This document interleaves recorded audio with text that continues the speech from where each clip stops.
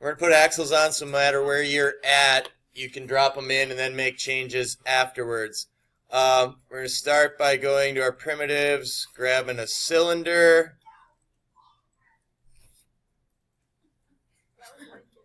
Lincoln. Okay, you can see I don't want my axles that big. So I'm going to change my radius on the bottom. I'll go, yours is going to be different, but somewhere in here. That looks reasonable. And then I got to change my height. So I'm going to go to like 3, and I can change that afterwards. It will automatically center to your tire. And you can just click it on. Now, we probably don't want it hanging out like that. So we're going to click on it again. Our move menu will pull up on the bottom. Click move and drag it across. Now this is where you get to make some choices. You guys have your rims cut out. If you want to, you can make it so that that axle sticks out in the center of your rim to kind of look like where the lugs would bolt on. Or you can hide it inside of there so that all you see is the axle underneath. So I'm going to hide mine because this car does not have rims. And I'm just going to hit enter. It's still not the right length. Okay? But that's where our smart scale comes into place. You can grab the little yellow one on the end and just drag it in. Once you get it to where you want it to be, green X, or green check. Okay, so we're going to submit our assignment. So we're going to look up the snip tool.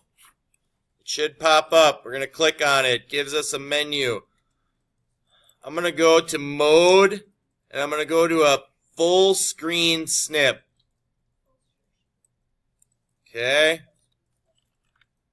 There it is.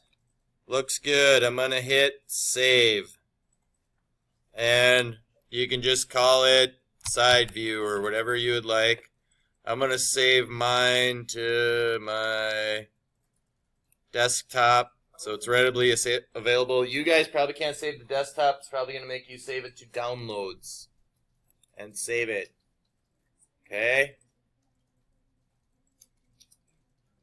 Then you can exit out of your snip tool. Rotate it now to the bottom view. Get it nice and centered on your screen so I can see your axles. Good.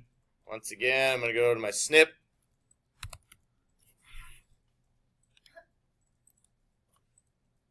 New. It's still in the full screen. It took a picture of it. It looks great. Gonna save it. I'm gonna call it bottom. Oop.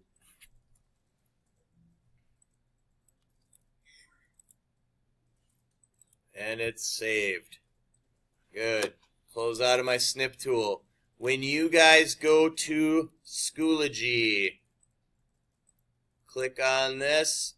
Here's the new one. Picture of car drop-off. Click on it.